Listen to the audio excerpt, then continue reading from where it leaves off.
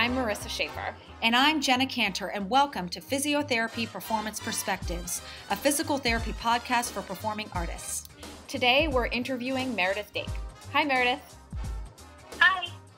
Meredith joins us on the phone from Colorado. She is a dancer and physical therapist who works with dancers all around Denver. She is a graduate of Regis's program in physical therapy and is the founder of Performing Arts Medicine of the Rockies in Colorado, which is a group of Denver-based arts medicine specialists who are committed to helping artists perform confidently. Meredith is here today to discuss a common injury seen in dance, lateral ankle sprains. Let's dive right in. So Meredith, we wanted to start off by asking you to tell our listeners what a lateral ankle sprain is. Thanks. I love helping people understand lateral ankle sprains because they are the most commonly sustained injury among athletes and performing artists. So chances are, if you're listening, you've had one. Technically, an ankle sprain is an umbrella term for several different injuries that can occur together or separately. So if you've overstretched or torn one or all three of the ligaments at the outside of your ankle, then you've had a lateral ankle sprain. That's very clear. Thank you, Meredith. How does a person generally sprain the lateral ankle in dance or theater? These will occur after you roll your foot inwards in what a dancer would call the direction of signaling, such as if you accidentally stepped off of a curb, or if you stepped on someone else's shoe and rolled off, or if you just landed funny from a jump and rolled over the outside of your foot. If there's enough force through the outside of your ankle, then you can stretch and tear the ligaments that hold your bones together.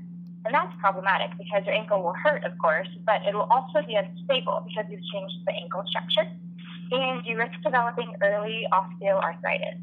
When the ligaments can't hold your bones in place effectively like they should, then your bones can hit each other. And that's why when people with arthritis say, oh, I'm bone on bone, you know they're hurting. Cool. Or not so cool, but description. Not great. So sounds like you described like some accidents happening on stage. Are there like weaknesses that can predispose a dancer to sustain this injury? You know, I would say most of the time it's kind of an accident that could just happen anytime, anywhere.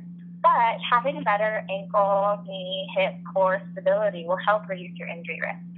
You can strengthen your peroneals, which are the muscles on the outside of your shin that help you wing your foot. And then I'd also say just be smart. Everything you know that's good for you, proper nutrition, hydration, rest, that will set you up for better success on stage and in rehearsals. Okay, so in a case where you think your lateral ankle sprain might be pretty severe, how do you know when you need to go see the doctor for your ankle, or when you can just take the care of the issue on your own? That's a great question because for performing artists, your instinct after an injury is probably just to think, you know, it's actually not that severe. I can just push through this. So-and-so did it and finished the show, and I can do the same. Which is a great testament to your love for performing and your attitude. But what I don't want, listeners, is for you to forget that although you're wonderful, you are still human. And the human body needs time to physically heal and recover after injuries, especially lateral ankle sprains. So in fact, recovery can take a year or even longer if you end up doing too much too quickly. After your sprain, you'll find that your ankle swells up and you'll be sore and you might bruise, but be careful that you realize bruising doesn't correlate with the severity of the disease. So that means you could have a really gnarly bruise and have only a minor sprain, or you could have no bruising at all and go on thinking that you're okay, but actually have quite a significant tear or sprain. So I would follow these rules of thumb. If your ankle is tender to touch, or if you have to lift away from the scene, then you should definitely seek professional treatment. Depending on the laws in your state, so I'm in Colorado, for example, you could go see a doctor of physical therapy without a physician's prescription. And in that case, the PT should be able to determine if you need an X-ray or an MRI to take a further look at what's going on in your joint, or if you're safe to stick with a rehab program. And the goal will always be to just improve your mobility, get your strength back, and improve that proprioception. So ultimately, you can return to performing, dancing back at 100%. Nice, thanks. That was really clear. I think it's really important for our listeners to hear that it can take up to a year. Yep. I feel like people don't always realize that. Right. It's hard to hear, but it's true. Yeah, absolutely. Mm-hmm. Okay, so talking a little bit about recovery. So Jen and I have learned that it's important to have good proprioception. So we want you to talk a little bit about what proprioception is, and during recovery, how can you improve proprioception? Sure. Proprioception is the ability for your brain to recognize where your joints are in space. So think about this. It's critical for dancers, any type of performing artist. It's how you move with agility and accuracy and seamless grace, if you wanted to, without having to look at your foot and have this pause in space and time where you have to look at your foot and tell it specifically where you want it to be. So once you sprained your ankle, your brain's perception of where your foot is becomes less precise. That means you have a much higher risk of spraining your ankle again if you don't retrain that proprioception.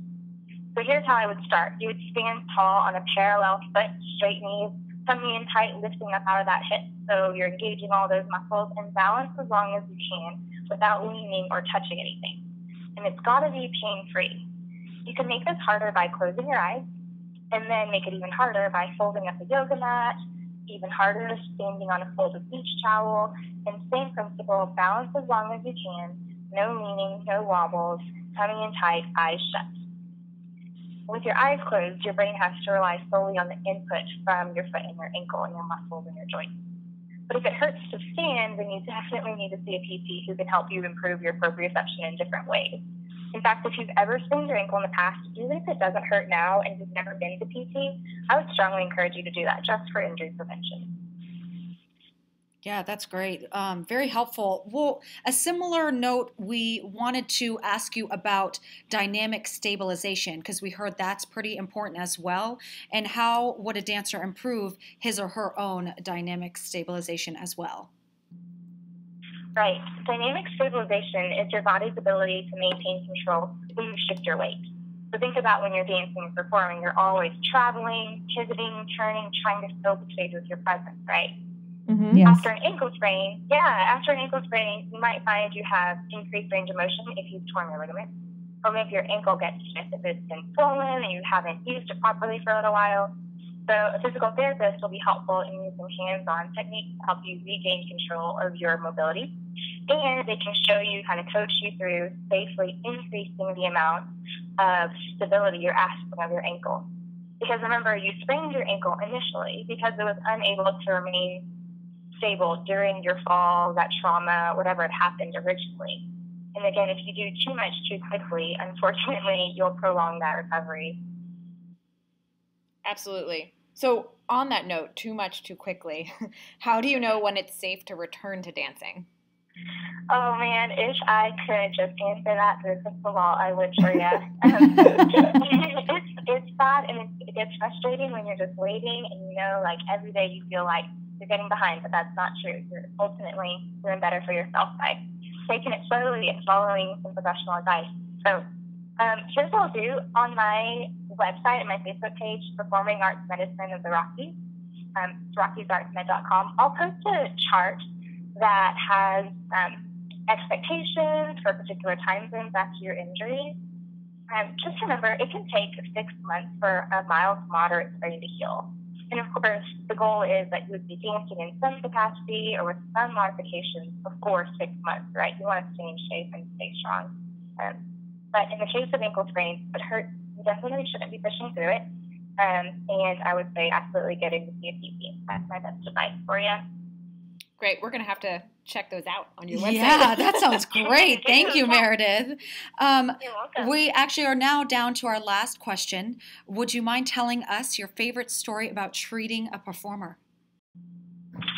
Oh my goodness. I have the privilege of working with lots and lots of seriously professional ballet students. And gosh, it's hard to pick just one story, but probably my most meaningful one was actually one of my first dancers.